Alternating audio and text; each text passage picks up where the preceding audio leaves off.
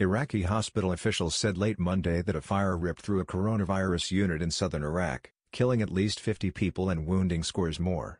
According to the Associated Press, all of those who died in the blaze at Al Hussein Teaching Hospital in the southern city of Nasiriyah received serious burns.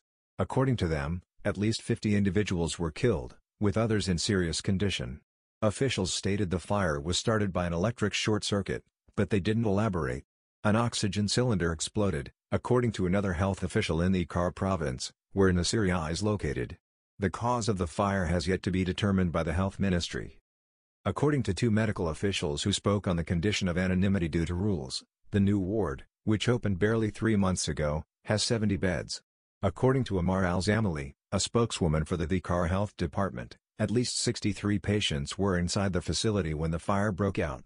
In statements to the press, Iraq's Civil Defense Chief, Major General Khalid Bohan, stated the building was made of flammable materials and was prone to fire. It was the second time this year that a big fire in an Iraqi hospital killed coronavirus patients.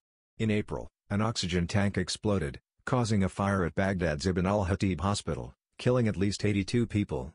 Iraq is experiencing yet another serious COVID-19 outbreak. The number of new coronavirus cases per day peaked at 9,000 last week.